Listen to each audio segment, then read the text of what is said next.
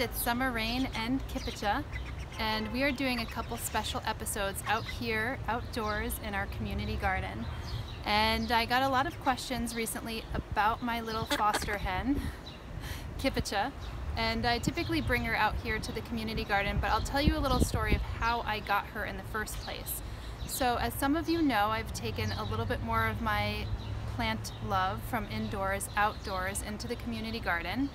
And I was on the wait list for a community garden space, and I've been really looking to grow food outdoors because it's a little bit more challenging to do that in the home unless you're kind of growing microgreens. I grew some small potatoes and some sweet potato starts, but I love the idea of actually doing all of the starts indoors. So I started an incubator and for seeds, and have started to now actually grow things out in my community garden space.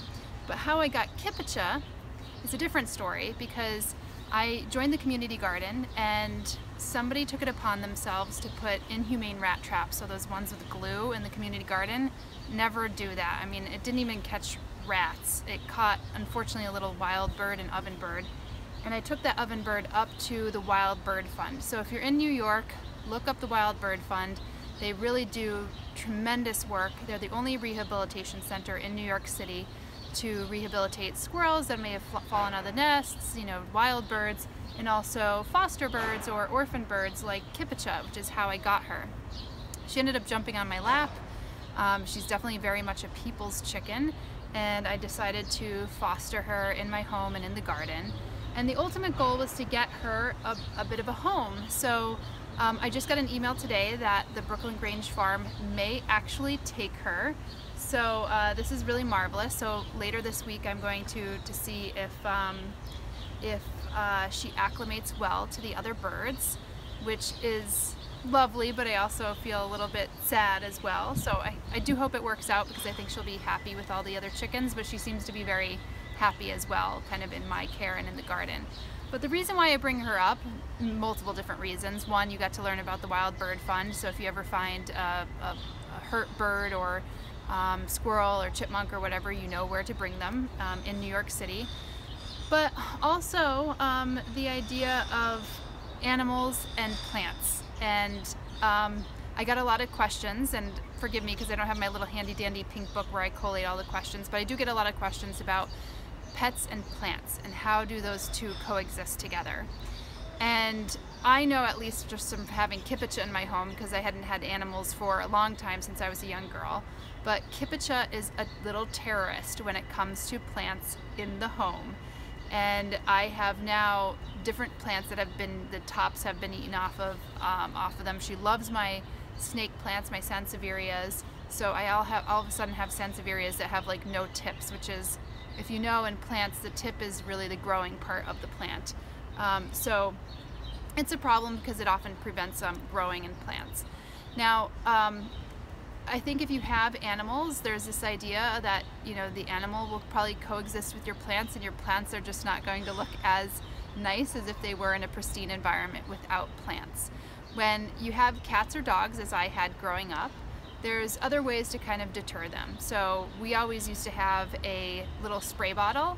Sometimes you could use citrus spray, but sometimes water is just enough. And so if a cat jumps on a platform where a plant is, oftentimes we get the spray bottle and spray her or him, so that there's this kind of like reinforcement that that's probably not a good idea. The other element that I did with Kippetje is actually I went to the farmer's market and bought wheatgrass. So that's, you know, a temporary solution where, you know, she could actually peck away at some plants. I bring her out to the community garden and she like pecks at some random green plants out here. And I know you can't do that oftentimes with a cat or dog, but you can buy wheatgrass. It's pretty regularly available, where you can grow it in your home and have them eat that, hopefully, instead. The other options are keeping them up high. So if you could hang plants that hang down, if you can hang them from your windowsill as opposed to having them on the windowsill where maybe your cats like to sit.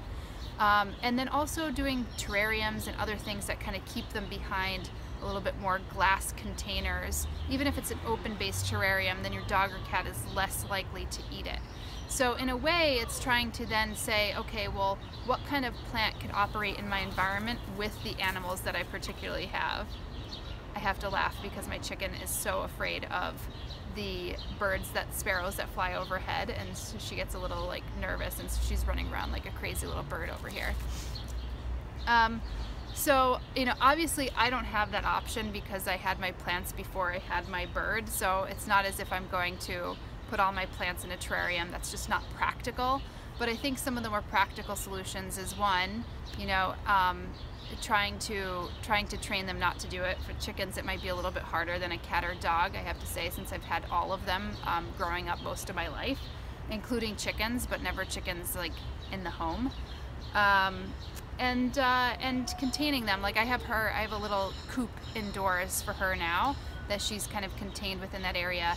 And I, like I said, bought her wheatgrass, and I also gave her my ponytail palm. So I sacrificed my ponytail palm for my little chicken. And I think plants like that have like little interesting bits and bobs, like a ponytail palm, because it comes out and it has like these little like string-like things. Cats, animals will just be like really attracted to that kind of stuff. So if you could put them in terrariums, put them up, do a little citrus spray or even a water spray to kind of deter that type of habit, then I think that you're probably going to be better off. A lot of questions in regards to what plants are not toxic or poisonous to animals. I don't know many stories actually of animals eating plants and then getting sick on them. I'm not saying that that doesn't happen, but you have to understand, like most plants produce some type of phytotoxin within their system, because if you're rooted to the ground, you're going to want to have some level of protection. Cacti is different perhaps because they have these like tricky spines. So I joked with somebody, I think it was on YouTube, they said, well, what kind of plants can I get with a cat? And I'm like, and that bites plants? And I was like, well, have a plant that bites back like a cacti. And you know, in a way it's kind of a funny remark, but at the end of the day, maybe the cacti is the best thing that could teach your little pussycat a lesson.